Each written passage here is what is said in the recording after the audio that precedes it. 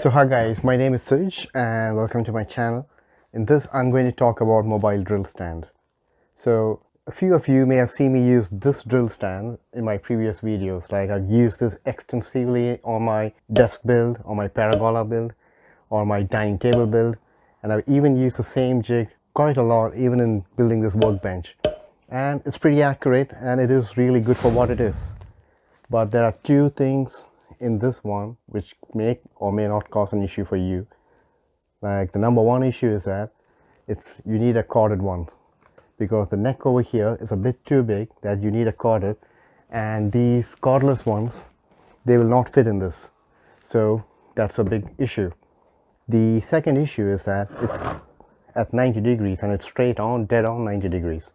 So if you do need to cut it on an angle like 45 degrees or 30 degrees or anything random like that, it is quite difficult. I mean, you could create a template and then screw it in over here and then use it, but then there's a question of repeatability and it's not safe. So there's one product which is now in the market and quite a few makers are doing it, like Rockler has it, and there's stuff in eBay, and now Banggood is also selling it. So full disclosure, Banggood did send me this one to do a review on it.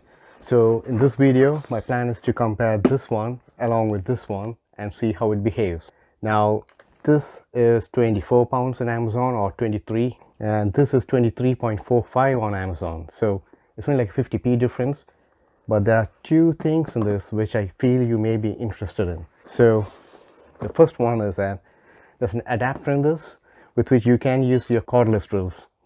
And the second thing is it's got a tilt base so that you can actually tilt it successfully and see how that goes. So we'll unbox this and see how it looks like.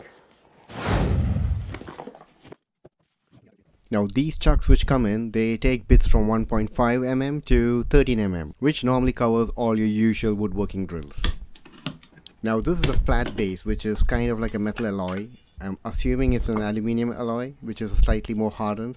It's not cast iron because I checked with a magnet and there were no magnetic properties. Now these plastic bushings on either side, they take these metal bolts in it, and these bolts are which get screwed on to the handle.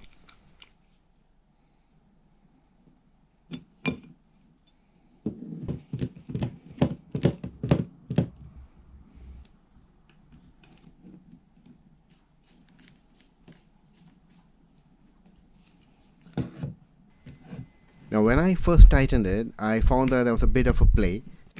I just used a couple of washers to give it a bit more of a meat so that when you bolt it in, it gets really pulled into it. Now before you do any plunge, just make sure you got it dialed in your angle. So for that I just use my square.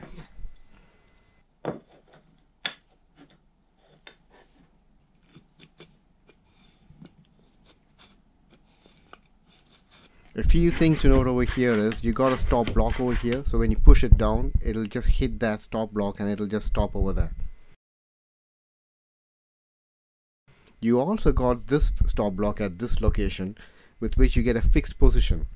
So with that fixed position your drill stays constant.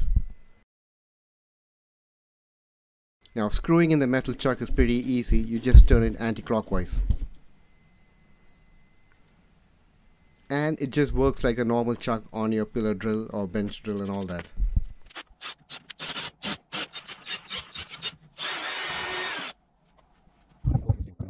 Now let's do some quick tests. So the first thing which I'm going to do is cut stuff at 45 degrees, because this is what most people will be looking at when buying a jig like this. So I dialed in at 45 degrees and let's see how the cut goes.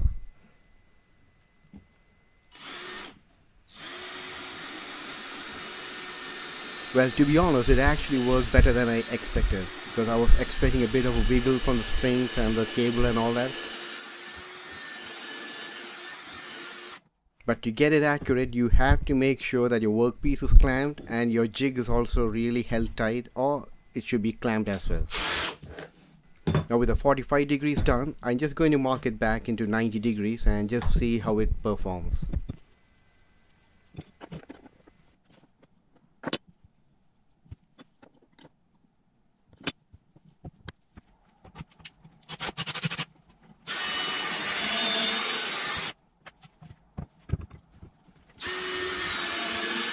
Well, with 90 degrees, there's no surprise. It is actually pretty good.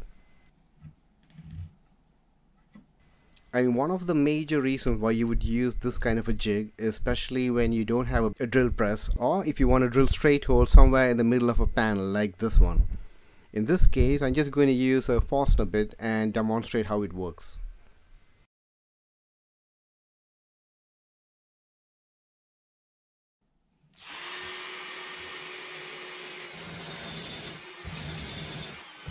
As you can see, it's pretty flawless. It is always dead on straight as long as you got the entire thing bolted up accurately. Next to the test is drilling some holes on pipes. So for that, you got this black V-shaped groove on it, and you rest the pipe on this V-groove. So over here, I'm just marking 2 positions on it, and always while drilling on metal, use your goggles.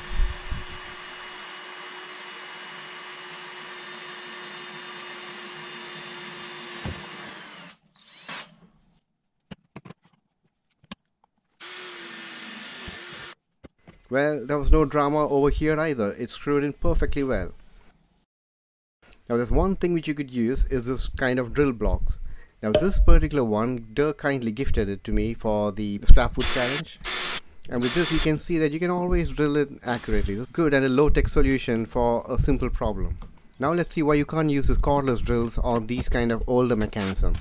So you can see over here, in this case of this Aldi cordless drill, the chuck just fits into it, but the problem is the chuck also rotates. So when it rotates, it takes off the paint and it's not even holding it tightly in there anyway. In the case of this older Bosch drill, what you can see that the chuck is a bit too fat that it doesn't slide in. So as some final conclusions, let's look at this drill press.